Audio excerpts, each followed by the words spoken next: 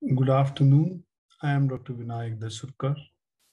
At the outset, I would like to thank IACTA TE organizers for nominating me for the particular talk on the role of echo in weaning from bypass or weaning from ECMO.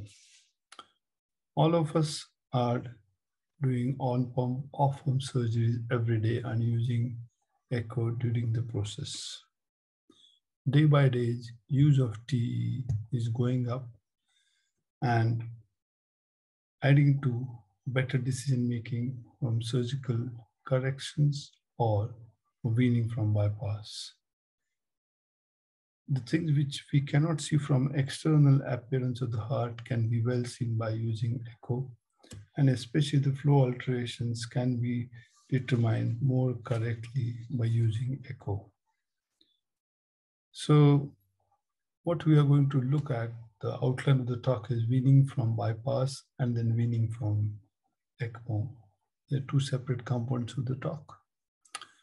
Weaning from bypass is a day-to-day affair for us, and we all know that routine things like temperature, rhythm, respiration, potassium corrections are the key components as usual. And the role of ECMO can be different depending on the case. So the cases can be low ejection fraction ischemic heart disease. It can be off-pump surgery or can be on-pump surgery with poor LV, valvular surgery, valvular repairs and replacements. And in those cases, we need to look at different things with echo. So predominantly what we look at is air in the heart, region wall motion abnormalities. What happened with the old ones? Are there new ones? Filling of the heart, assessment of filling of the heart, especially with thick LV, valvular function, the morphology after replacement. So we will look at one after the other. Here is an example of regional wall motion post CPB off-pump surgery. Actually, this wall motion abnormality occurred just after shifting into the recovery. There was new ECG changes that appeared on the screen. So immediately a TE probe was put in since the patient was intubated. And you can see there is no ECG, and you can see there is a lateral wall motion abnormality, no movement at all. Because there was an endarterectomy done in the area of the vessel, it was decided to give heparin immediately and see what happens. The ECG changes disappeared. The LV contractility also got better, wall motion abnormalities disappeared, and the patient was all right. The patient had to be re-explored because of some different reason afterwards.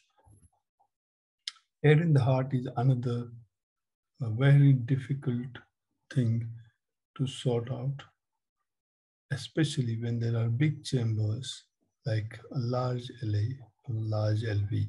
So large LA can be after mitral stenotic procedures or mitral regurgitation process.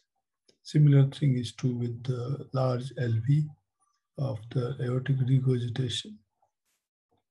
So what happens is this air gets stuck into the LV cavity because the filling of the heart is not uniform, and use of CO2 I would highly encourage in this situation, especially the case which I faced last month. It was a straightforward mitral valve replacement, and we came off with a very minimal support, and the patient was in AF before, but after procedure there was bradycardia. So we started pacing the patient and things improved. We had a sinus rhythm and the chest was closed. Before closing, we have ensured that there is no air in the LA, and there was a thin band along the left atrium side of the interatrial septum. But since nothing was coming into the aorta, we decided to wean and come off.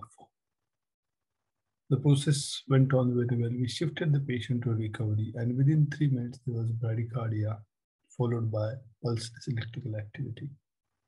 We had no other option but to start the massage and shift the patient back to theater. The patient was re-explored, put on bypass. The heart started beating on its own as soon as we put on the bypass. And while their function was excellent, we had to wait for 2 hours though, because there was a significant amount of CPR we had given, and the heart took a long time to recover. But by day 6, the patient was back onto the ward.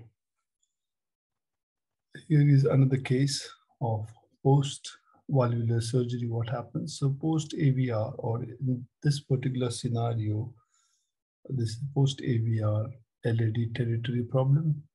So usually the coronary are handled in this process of aortic valve procedures. Same thing is true about post-dissection repairs, because in those cases you don't do any, these are emergency procedures, so you don't have any angiography done.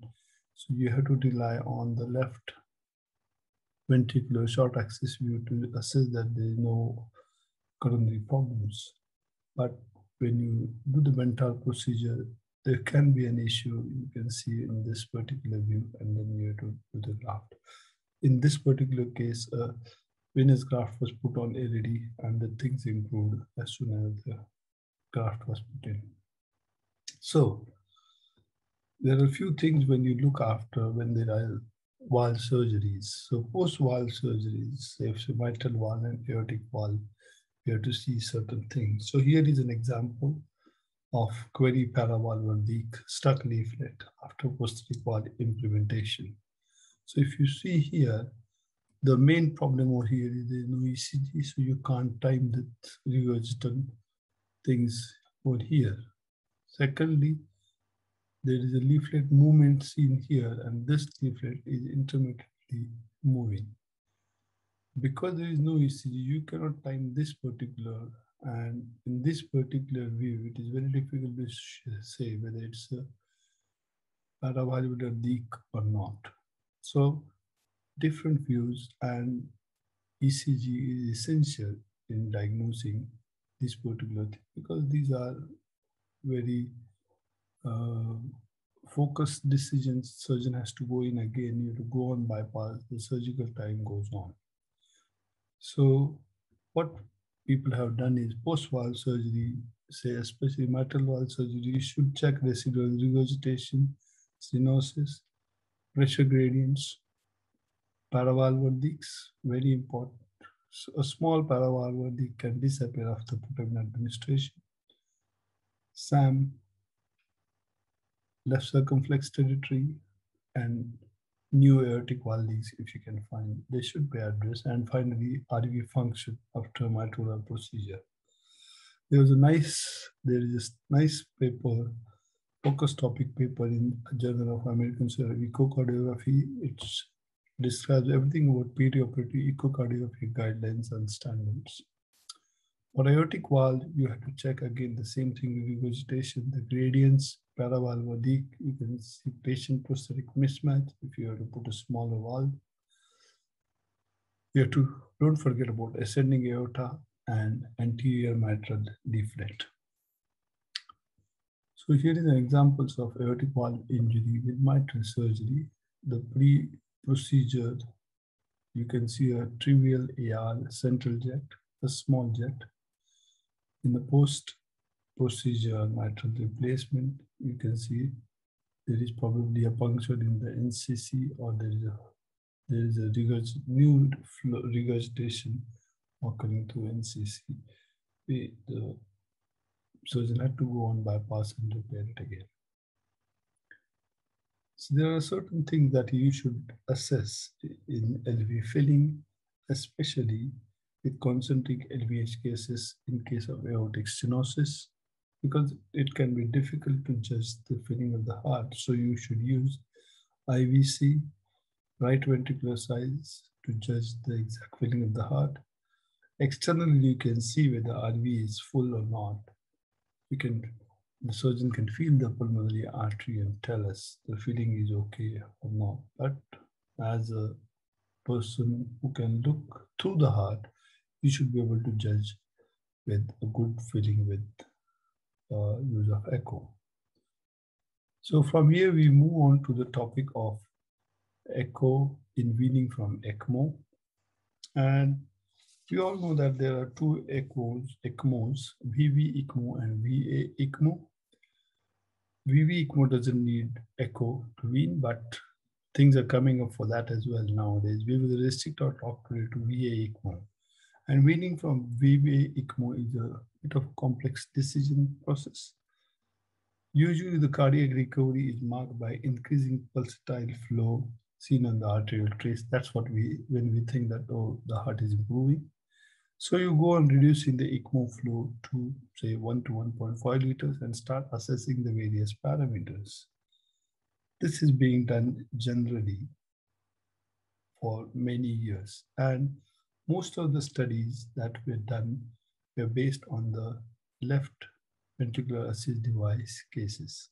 So how to wean from LVAD, that was the basis for this particular state-of-the-art review article in Journal of American Society of Echocardiography. Though there is very less information about weaning, but it mentions that for VA-ECMO, it is unusual to attempt to wean in first 72 hours. This is knowledge in 2012. But after 2009, there is a lot of increase in ECPRs. So this is not true. There are no specific echocardiography protocol developed for ECMO weaning. This still holds a bit true. Approach similar to weaning from LVAD may be used for ECMO. That's what they decided from the study done from 1999, 2008, and so on. The echo parameters they suggested where attempt to seize ECMO was VEF more than 35 to 40%, LVOT VTI more than 10 centimeters, absence of LV dilatation, and no cardiac tamponade. Now, looking at that, immediately in the next few months, there was an editorial in the same journal regarding evolving role of quantitative echocardiography in management of patients. So the quantitative echocardiography started coming up. And what the article that triggered was two-dimensional strain rate and Doppler tissue myocardial velocities were used to judge the functional improvement of the failed left ventricle. So now here you are going from load-dependent parameters to load-independent parameters to assess the recovery. Though the basis of that paper was again a study in 2008 and one before that, left ventricular dimensions predicting successful myocardial recovery in non-ischemic cardiomyopathy. The another paper in that was a dobutamine stress echo. This is from 2003, that they are using dobutamine stress echo to predict the myocardial improvement in patients supported by left ventricular assist device, especially those who have a long-term ECMO. So with all that in picture, as the echo technology progressed, three-dimensional echocardiography derived right ventricular ejection fraction was considered. And in this particular paper in 2018, they have shown that they used the right ventricular ejection fraction number more than 24.6%, which was associated with higher weaning success and lower 30 days mortality after first intent of decannulation. And what they did was a simple thing. They reduced the flow, kept it for 5 minutes. They did 3D RV study, which is quite challenging job. And the patient needs to be in left lateral position. So the cannulas are still there. The ECMO team is still there to support. And if everything is favorable, you expand the cannulas. 2015, there was a person who suggested why we should do the weaning study from ECMO to assess the recovery need to recognize and identify RV impairment, an important factor. and to plan further treatments, ventricular assist device or transplant, or if it is improving heart, inotropic support like levosimendan. The prognostication of withdrawal of therapy and including withdrawal of therapy is also important. So what he suggested is how to do this study can be done with TE or TTE. Why TTE? Because patients with coagulation issues may not be able to tolerate TE. It involves a reduction in ECMO flows as we have seen in the stepwise manner. Wait for 5 to 10 minutes to assess. Assessment can be qualitative, the eyeballing of RV systolic function. If the patient is awake, you assess what is happening with him. Quantitative assessment was about invasive hemodynamic monitor parameters and most importantly, the echo features of LVOT, AVVTI, LVEF, two-dimensional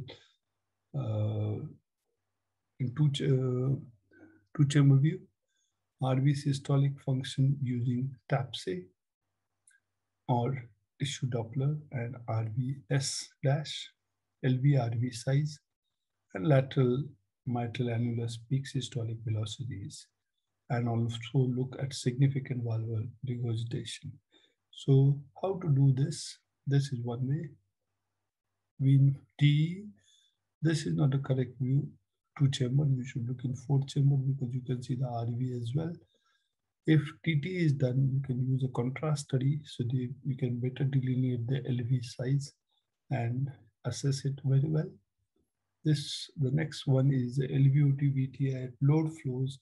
There is a little bit of a support dobutamine stress is being done here, and the heart is able to generate a good VTI. So the natural history of underlying disease has to be factored in when you are weaning from an ECMO. And as the time progressed, they came out with a reduced LV ejection fraction number. More than 20-25% is good enough to wean because you can support the heart with inotropes or vasoconstrictors. And TAPSE of 12. The important aspect is patience and systemic approach during the weaning and observing the ability of heart to compensate throughout the process. Anything happened in 2021? Yes, there is a paper where they have looked at some different parameters, and this paper says that new criteria are improvement in tricuspid S wave more than 10% and any improvement in lateral E. These two can be better to determine. So what they have done is they have looked at a big data, but they took only a part of it, say 94 patients, and that's what, so it's a bit of a biased study, but they accepted that. And what they looked at is the RV, FS, fracture area change, TAPSE, TDI, tricuspid S in four-chamber view. And they are saying that improvement of lateral E velocity and tricuspid annual S velocity flow may be better to